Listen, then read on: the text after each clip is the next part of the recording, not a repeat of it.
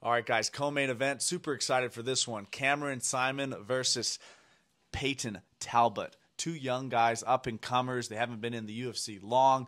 They're really high level already. Robin, what you got for Mr. Talbot? I got Cameron Simon. I see. Cameron Simon is like the little brother of DDP. They're training partners. He's only 23. There's a lot of similarities in the style. He likes to strike with the hands. He usually kicks to get there. He's got great leg kicks. He's got great head kicks. He's got great spinning kicks. When he does come in with the hands, it's a lot of combos. It's a lot of flurries. He's a southpaw, but he will often shift forward into orthodox to switch what his power hand is and set up a big right hook or a new lead hook. He's very aggressive on the feet. If there's only one criticism I have on the feet is that sometimes he gets too close. He's kicking from this outside range, and then he'll shift in or crash in, and he is so close to guys swinging for the fences. It gets him hit sometimes, but he's always chasing that knockout. Besides that, he's very well-rounded.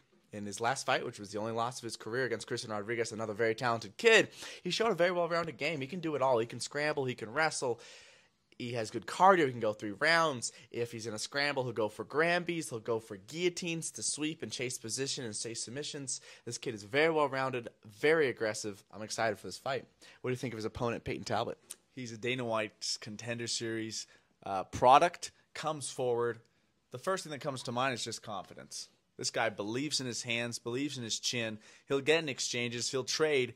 And throughout his career, it's paid off. He'll eat a shot to give a shot, and it usually ends up with the opponent getting dropped. Tremendous rear hand, but he's diverse with his attack. It could be an uppercut. It could be a hook cross. He's dropping people left and right. He's staying in their face. He's marching them down. Little heavy-footed, likes to plant.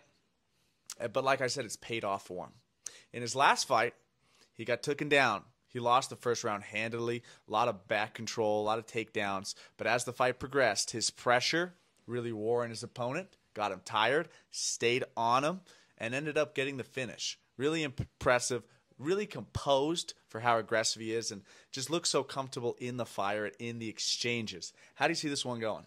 These are two guys who you like to pressure. These are two guys who are used to being the hammer, not the nail. So I'm very curious to see how this goes. If there's an edge for someone, I'm going to give Simon a slight edge in the grappling. We really saw Talbot struggle early on in his first UFC fight. He won later with the grappling, got a rear naked choke. But I saw a few things that lead me to believe Simon can make this a close fight, mix in a little bit of intelligent grappling, and take over with that. I'm going to go Cameron Simon by a very close decision, but this fight could go either way. What do you think? Where I saw Simon falter a bit, not his cardio, his wrestling defense against Christian Rodriguez. Great fight, really fun fight, very close.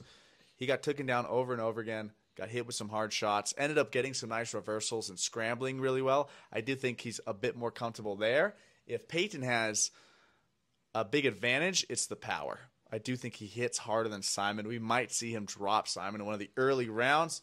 But I think they're both gamers. This one's going to go to a decision in my mind. I think Simon can outpoint him if he's smart, but there's no way these two don't start clashing and trading shots at some point during this contest. He's got to look out for the power. I think we go Simon decision on this one. Cameron Simon, let's go.